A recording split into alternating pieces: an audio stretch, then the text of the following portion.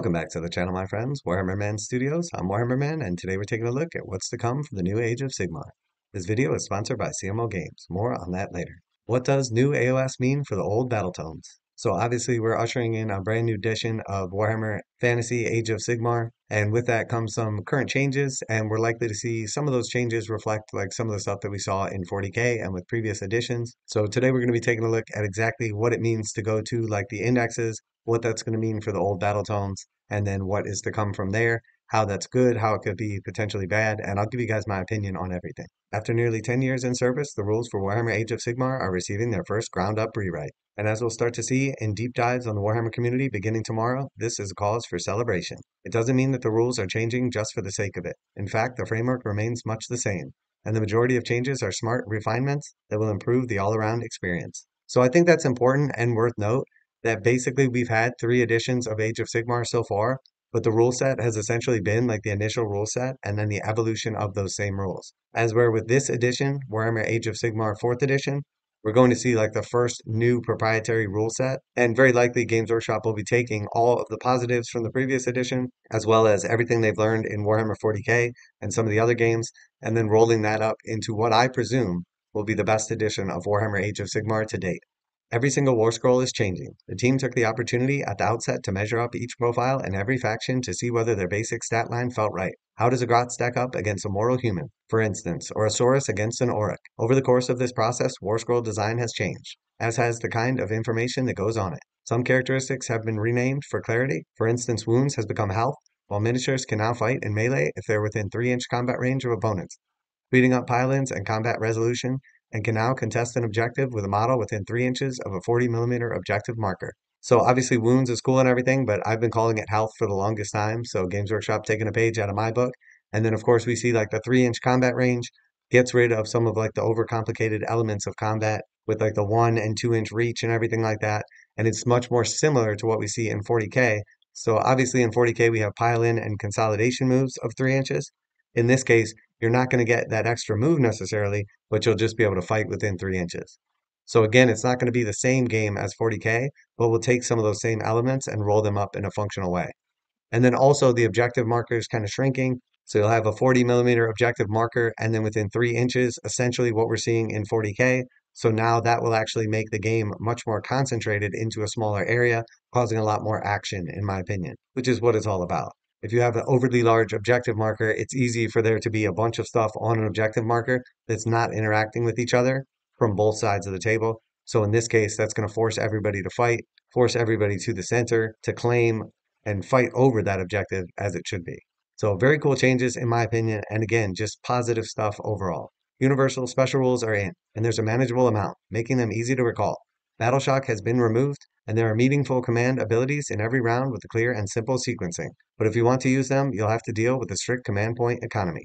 So again, I think over the time, over editions, things got quite bloated. Everything from like the actual Battle Shock to like the command phase, command abilities, and then like the actual command point generation and usage of those command points just became like overly gluttonous and complicated, much like we saw in 40k. And then they rolled back just how many command points that each player got and made those command points a much more valuable resource and refining it, making it overall better. Because the more scarce a resource is, the more valuable it is. So very cool, and again, sounds like some great changes in my opinion. Now a quick message from today's sponsor. CMO Games has been selling Games Workshop products online for over 20 years. They carry the full line of Games Workshop products, including Warhammer 40,000, Age of Sigmar, necromunda, Blood Bowl, paint tools, and more. Almost all Games Workshop products are priced at 15% off MSRP. CMO Games takes pre-orders for most Games Workshop products released at their earliest date possible. 12:01 a.m. on Saturday, they go live. Most of these pre-order products are also priced at 15% off MSRP. CMO Games offer free shipping in the US 48 with an order of $50 or more. Their customer service is top-notch and they ship most orders within 24 hours. Visit CMOGames.com using the affiliate link in the description and let them know that you heard about CMO Games from Warhammer Man. Now back to the video.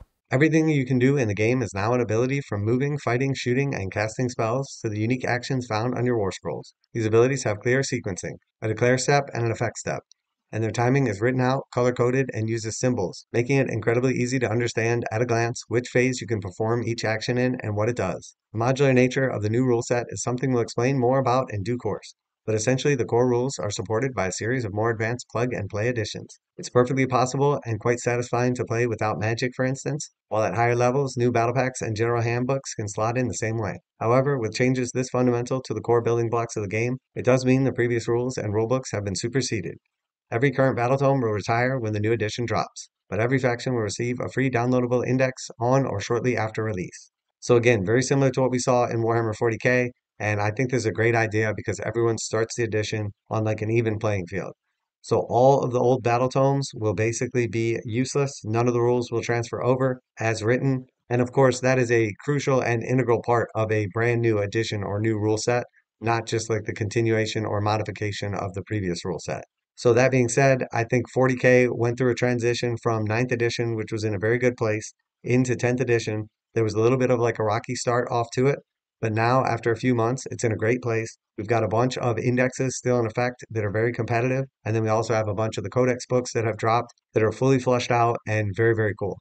And I suspect that we'll see the same thing for Sigmar. There'll probably be an initial rocky start as everyone gets used to the rules, the internet tries to break everything, and then as the actual battle tomes roll out, a couple of FAQs, balanced data slates, and some fixes for like unintended like side effects or special abilities, we likely see Sigmar in a very, very good place a few months after launch.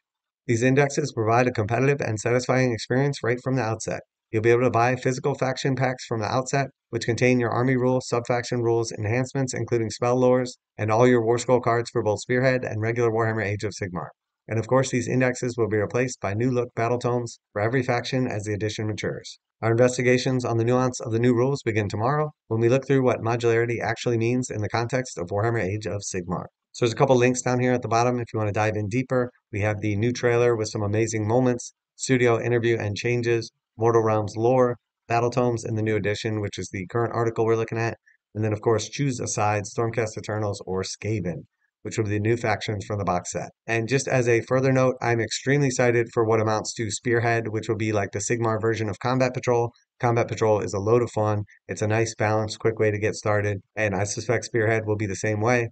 And if there is one like quick little piece of advice I would give, they should release a roadmap relatively early into the edition. And I think it's worth paying attention what like the first few index releases will be, and then just sort of like avoiding those index card bundles, as they will be like the quickest to be invalidated, so you get the least for your money. But if you're not in like the initial launch, the initial like 3, 6, 9, or even 12 months worth of books that are coming out, it's much more viable to drop like $15 to $30 on a card set that you'll be able to use for like the coming years. Alternatively, obviously, you can hold out for the actual book itself and then the cards that go along with it once they get their battle tome, or just skip them all together if you're not into that stuff and you prefer like digital or have other resources. So very, very cool. Everything I've read and seen so far from Adepticon and from these articles sounds awesome. I am super excited for the new edition of Sigmar, and we're going to be launching an Escalation League and a lot of other like exciting stuff to come, so you guys can follow along on the journey with that. Obviously, as always, look forward to seeing your opinions and comments down below. Always like to hear back from you guys. And of course, special thanks to CMO Games for sponsoring the video. Check out the link in the description to save 15% on Games Workshop products. That's it for today. Warhammer Man Studios, I'm Warhammer Man, and I cannot wait to see the contents of the new launch box. And I'm out of here.